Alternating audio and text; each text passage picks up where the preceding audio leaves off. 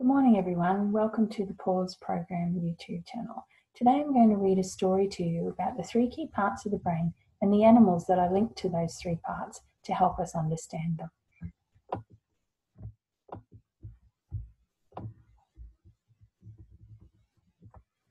Meet the three key parts of the brain.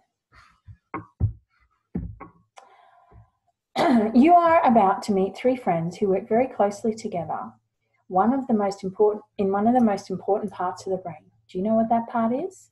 Is it your head? Is it your shoulders? Is it your knees? Is it your toes? Is it your eyes? Is it your ears? Is it your mouth? Is it your nose? No, it's your brain. Your brain lives inside your head.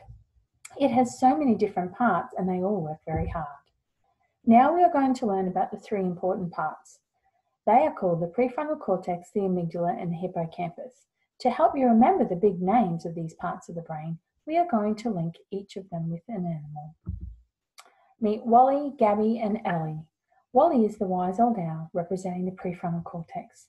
Gabby is the guard dog, representing your amygdala. And Ellie is the memory-saving elephant, representing the hippocampus. Wally, the prefrontal cortex, is a wise old owl. Wally lives in the very front part of the brain called the frontal lobe. Wally makes smart choices, solves problems, and does our thinking. Gabby, the amygdala, is the guard dog. Gabby lives deep in the center of the brain called the temporal lobe. Gabby is responsible for our behaviors and our emotions. Ellie, the hippocampus, is the memory-saving elephant. Ellie lives deep in the center of the brain called the temporal lobe as well, which is very close to the amygdala. Ellie is responsible for forming, organizing, and storing our memories. These three animals love to work and play together. Wally loves to sit up in his tree and think. Gabby loves to sit in her kennel and have fun. Ellie loves to chat with her friends and say things. Now, sometimes Gabby doesn't feel so good. She gets upset and begins to bark. When this happens, Wally flies away. He doesn't like it when Gabby barks. Ellie is left alone and has no one to talk to. This is a big problem because when Wally flies away, the thinking part of the brain doesn't work. This means the brain can't think, can't solve problems, and can't make smart choices. It also means that Wally can't talk to Ellie and sends the information and sends the memories that the brain is learning to Ellie to be stored. What can the three friends do? Do you have any idea what they can do?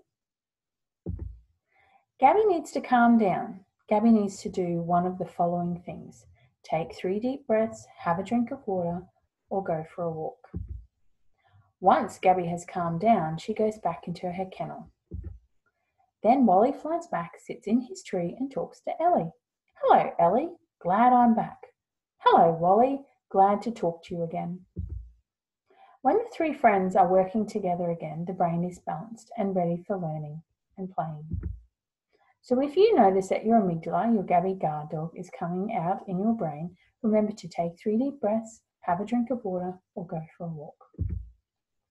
This will help your prefrontal cortex, your Wally, wise old owl, to stay in his tree so he can make smart choices, solve problems, and think. And also talk to your hippocampus, your Ellie memory-saving elephant. Thank you for listening to my story. I hope you enjoyed it and I hope it helps.